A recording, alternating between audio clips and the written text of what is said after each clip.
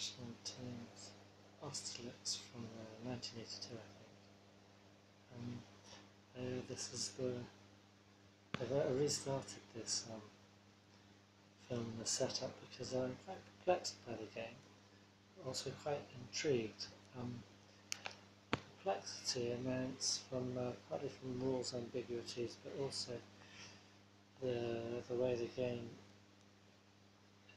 plays. Because, for example, you have a river or torrents, in the rules translation, so some kind of water barrier here, which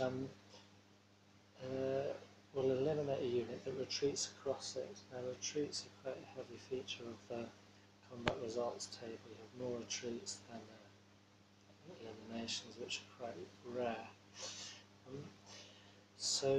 And likewise, if a unit retreats off the board edge, then they are eliminated from the game, and they count against victory points. Victory is won upon points destroyed. Units destroyed. So the French set up, they have the setup within this red line on this side. You can get a retreat result of 5 points of retreat, but also a unit could be attacked twice in the same turn. So it might retreat once, maybe 3 spaces, and then another 3. So you can see that if the French decide just to say hold this river line, which seems a natural barrier, then they might get quite easily eliminated off the board. On the other hand, if they go on the other side of it, they can get eliminated very easily by being retreated into the river. So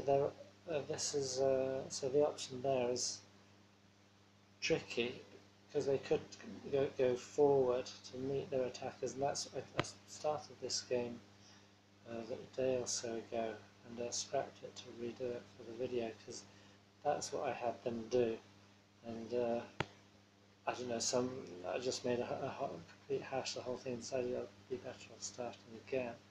Then the other thing that is perplexing me is to do with the formations. Now, units gain strength, at least infantry units gain strength when in lines, but also in columns as well. However, the Russians and the Austrians, they cannot retain formation when they cross a natural barrier like a ridge line or elevation line or a river line like that. So as these fellows move forward and move off the elevation there, they are not going to be able to attack with the benefit of their formation. They'll have to wait till the next turn for it. So you can see there's quite a narrow gap here for them to reform.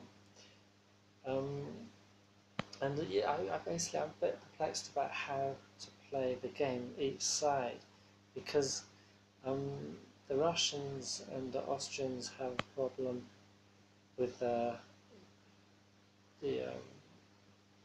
great big plateaus of a hill here with the Pratzen heights, and then immediately meeting rivers. So they're having problems with that. And then the French, at least on this side of the whole battle, the French are having problems with their retreat options. So I was perplexed, and I decided to make a complete hash of the game prior to this. Decided to start again.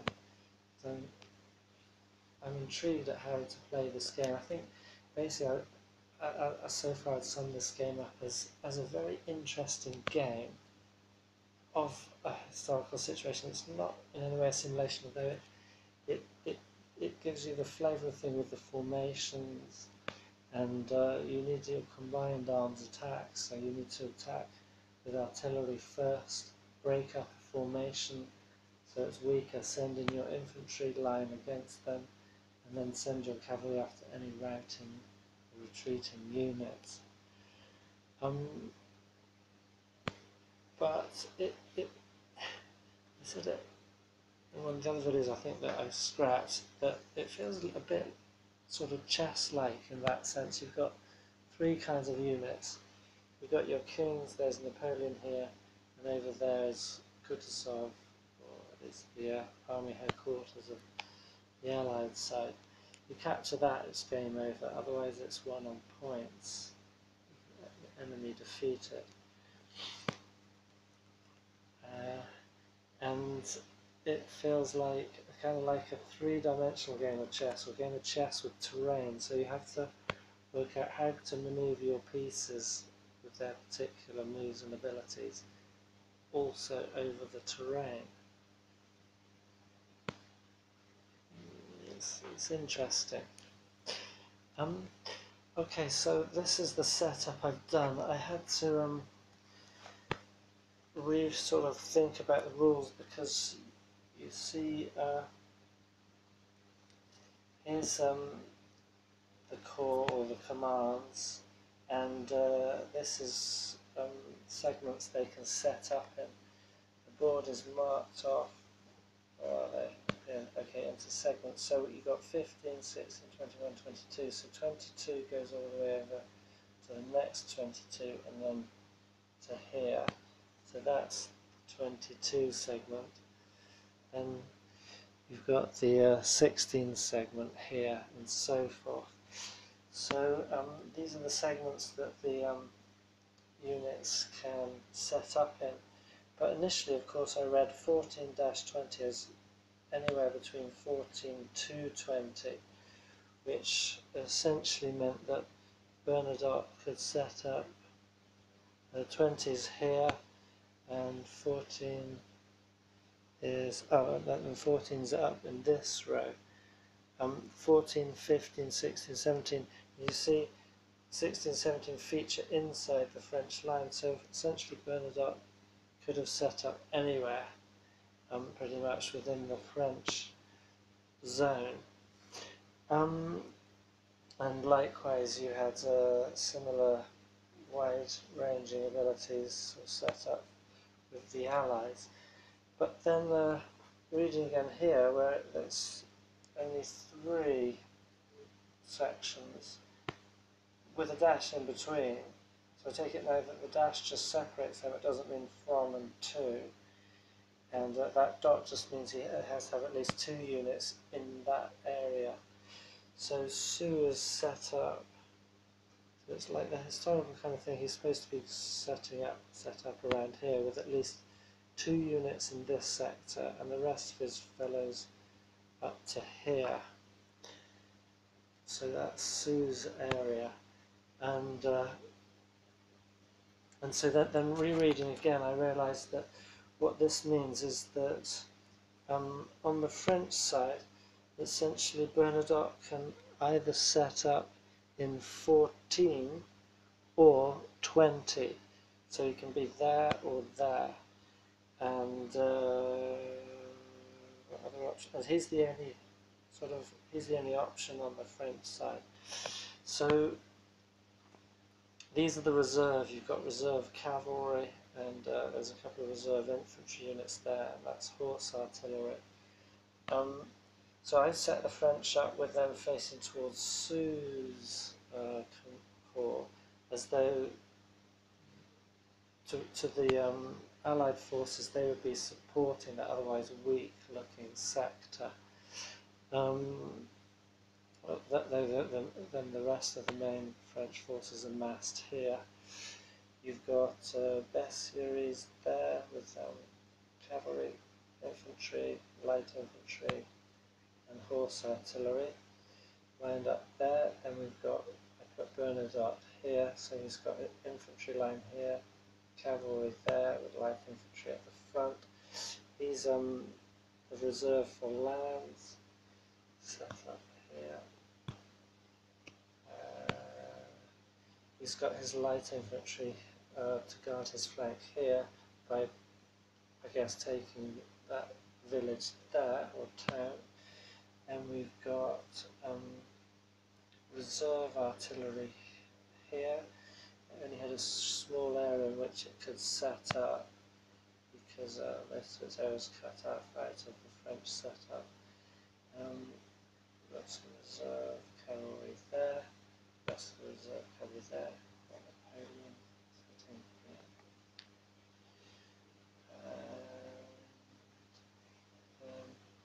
Sue's got light infantry here, they're stronger on their own than regular infantry. A line of infantry here. You can have infantry in a line even if one's in a city, as they call it, or this is a fortress, a castle. But you can potentially have 2 infantry in any city hex, which obviously, well, they add their strength together and they add 2 points for the city hex. And we've got Sue's main line here. There's some artillery on the flank there. And he's got some dragoons, some cavalry, and some light infantry in reserve. And then finally we have Daru, as his corps waiting here for random turn entry. 50% chance of him entering on turn 1, and then 100% of entering on turn 4, so grading up turns 2 and 3 from that.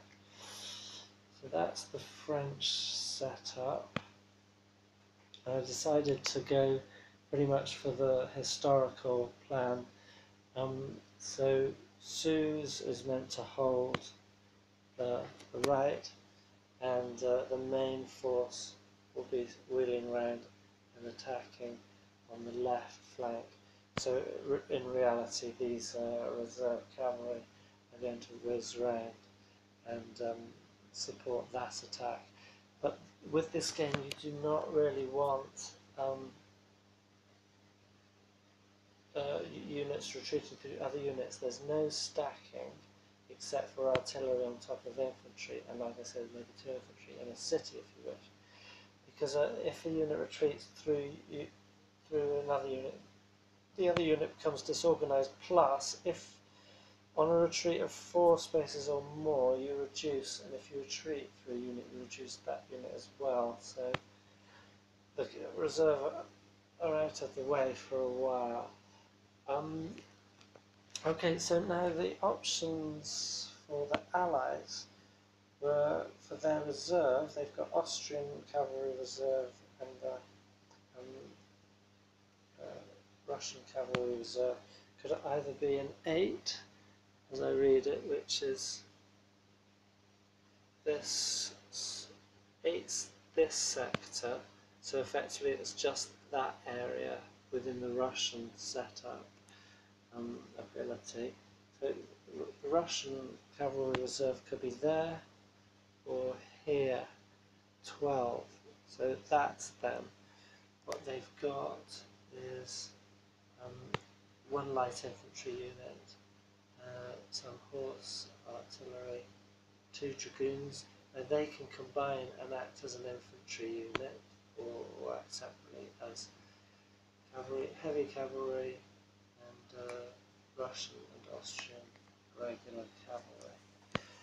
So I've set them up there for the historical Allied attack on this wing.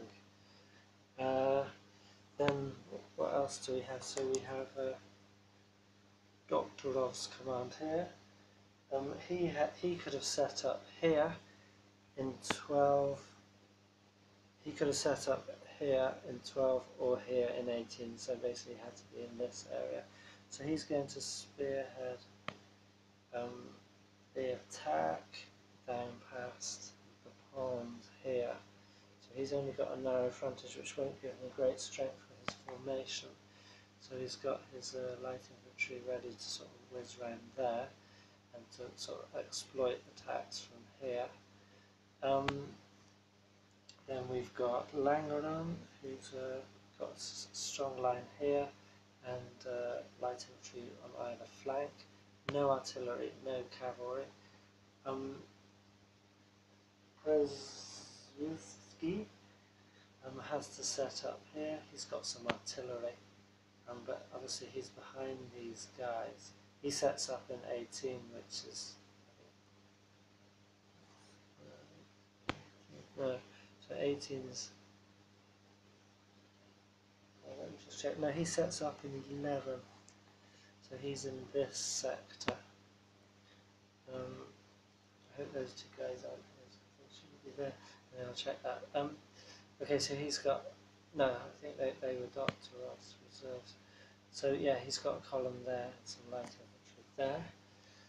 Then going over onto the Pratzen Heights, we have some Austrians here, and Kolorach, artillery, some heavier artillery there. They get put on their die rock, light infantry on his flank.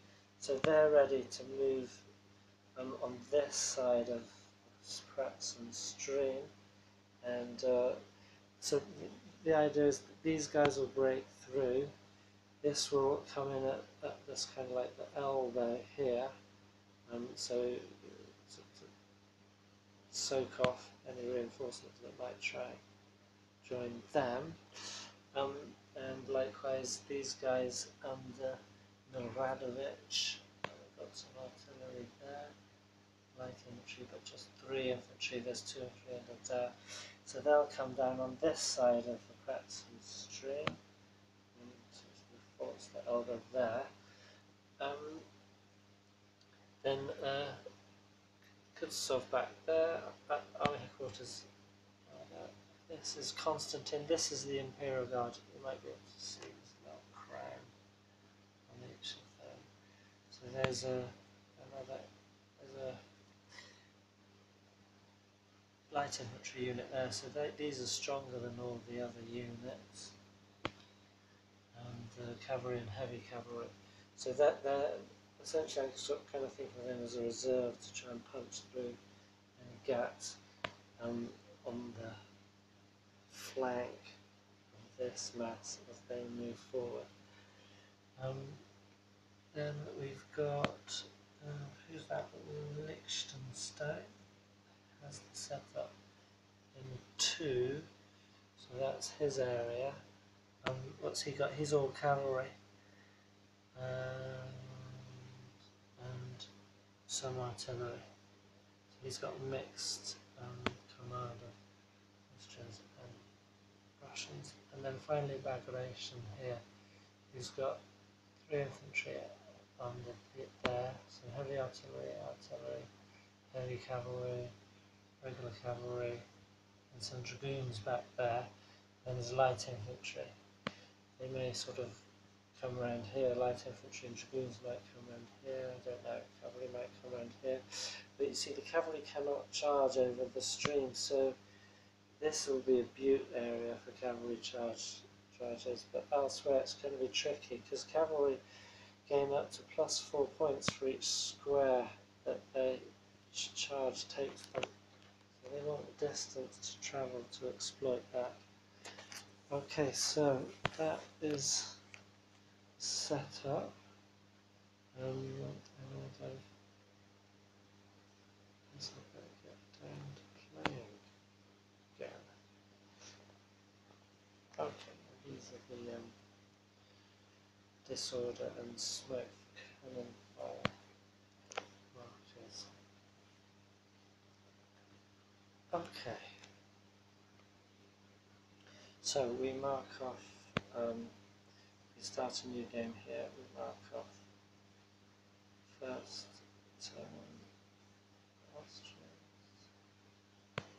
Austro-Russian force, 8 AM, turn 1. So you see we have artillery add 3 to their range because of fog on the first turn. And cavalry, I think they reduced 2 on their die roll, or something like that, for charges in the fog on this turn. So normally artillery all firing first, but at the range of 6 plus 3 is maximum range of 9. Artillery are only going to score a 1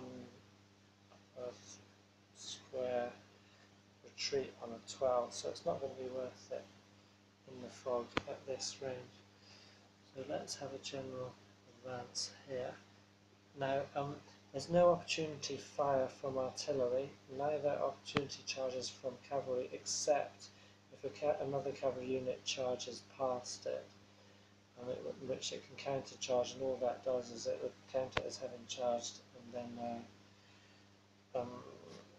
reduce the cavalry charge, it counter charges by half.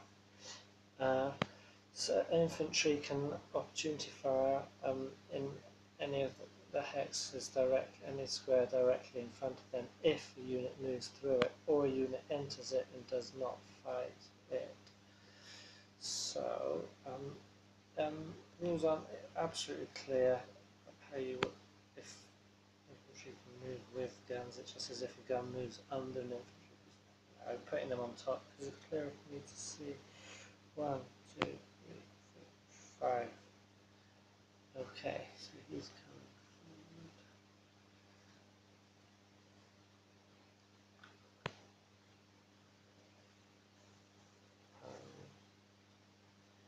forward. Normally a unit has to turn for one movement point, but light infantry don't. So 1, 2, 3, 4, 5. You see, you have to skillfully use the squares because these squares or polygons have 8 possible movements into it, but these, I'm not explaining that well, am I? If you're here, no, I'm speaking rubbish, okay. I think there's something there, but I've lost it, and I'll come back to it. So, okay, 1, 2, 3, 4, 5. Okay, so he's got a nice line there. He's using his light infantry as regulars, but that's fair enough for the moment. Now, commands don't move after everything else has moved and fought, which is interesting because his command range is 3. So 1, 2, 3. In fact, he should be there. I just put him here for clarity's sake. So he cannot. His movement is 9, but he cannot affect any combat there this turn. Okay, so 1. Now you see this will have to be careful. 1,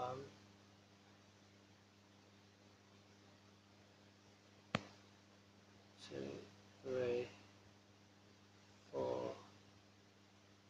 I'll leave him there, or else he's going to block this fellow's, because he could move through him, but he'll disrupt him. Actually, that doesn't matter. 5 for this turn. 1, 2, 3, 4, 5. You see, this could be dodgy. If they move forwards and they have to retreat, and these guys are going to get disrupted. 2 disruptions and you're eliminated. 1, 2, 3, 4, 5. But he's got to bring his forces up somehow. The cavalry, I think, would step over. 1, 2, 3, 4. So, artillery 1, 2, 3, 4. He's light infantry, so he can go on top. Okay, so 1, 2, 3, 4, 5, 6. 1, 2, 3, 4, 5, 6. So you get the picture. I'll do some more movement and then we'll come back. Okay, so general events across Russian-Austrian line. Seeing as the only real factor of difference in setup is whether the reserve cavalry is set up here or here. There's the French decision is basically set. So my decision was just what does Sue do? Does he try and hold, or is he going to do a fighting withdrawal? And initially I thought that would probably be what he tries to do, is do a fighting withdrawal down to here, effectively guard this flank of the main French attack. He's potentially got Davout coming soon. He's not coming in this turn. Suze has the full force of the potential allied attack here. So it's looking pretty strong. He's going to try and sort of wheel around. Don't know how that's going to work. But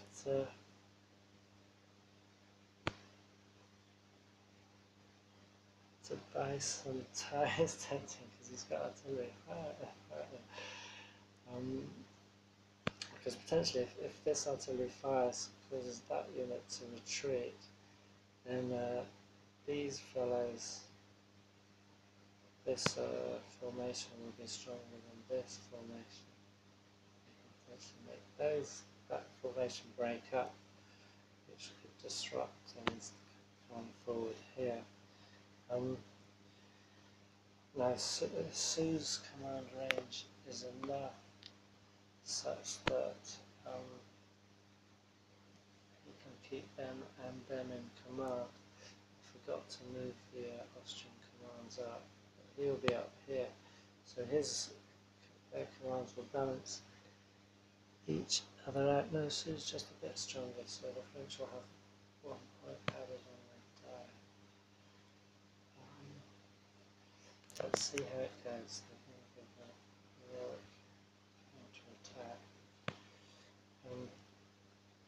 Because it is a big decision, because once the artillery is fired, they can't move. If that fires, otherwise they would fall back straight away. I think it's going to fire, and so either they'll stay there to defend, or if he retreats, they'll move forward to the attack. So the range, as we've got Fox still there, haven't we? So a range of 2 plus 3 for the fog means 1 to 5. We need a 8 or more for retreat and 2 dice.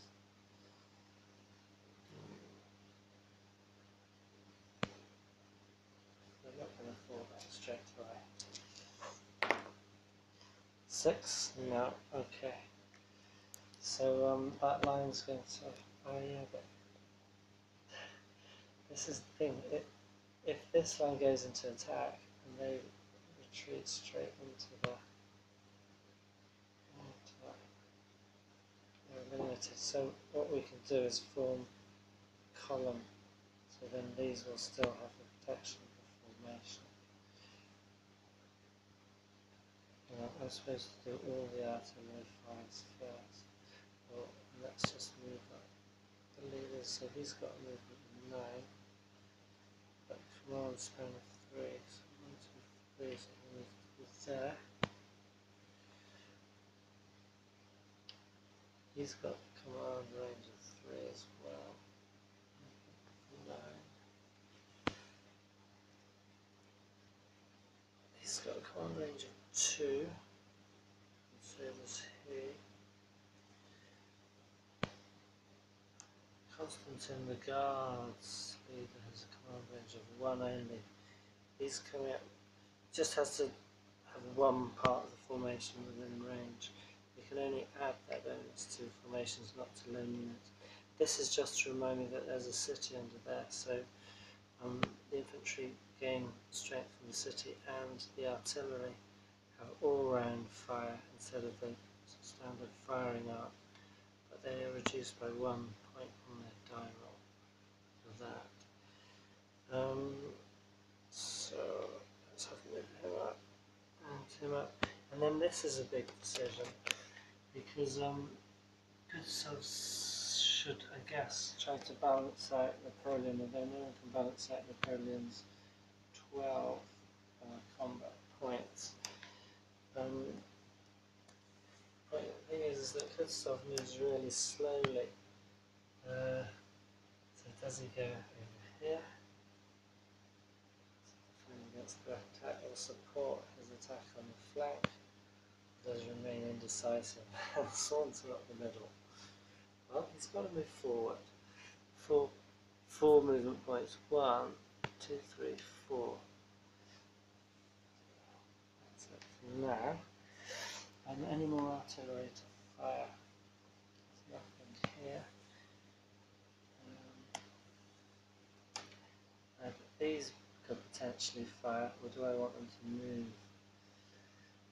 This one's situated. Okay, that will fire. He's not going to be moving out of that city. So 1, 2, 3, 4, 5 plus 3 is 8, so he needs 11. Oh, look at that! So that's, they retreat 1, so the opponent chooses direction of retreat and the facing of the units end up at. Okay, oh, and because units can't normally be stacked, they separate out. Which is there, which is there.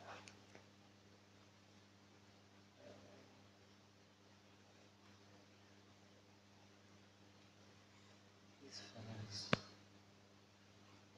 really, they need to move forward to support this attack. They need to be moving that way.